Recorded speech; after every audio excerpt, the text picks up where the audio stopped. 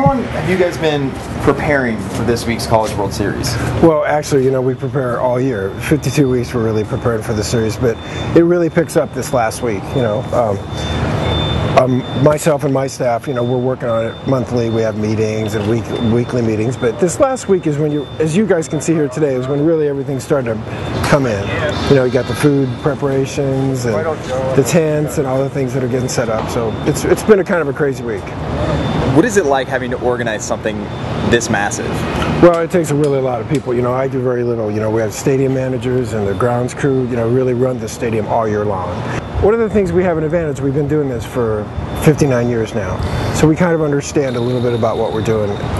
The College World Series means a lot to the people of Omaha. There'll be all kinds of people here just hanging around outside, and then when the games start, there'll be a lot of tailgating going on, and a lot of people just walking around the neighborhood and enjoying the booths and all the different things that are outside. The Fan Fest area, they'll be out there. And then, of course, the games we'll always have a pretty good crowd.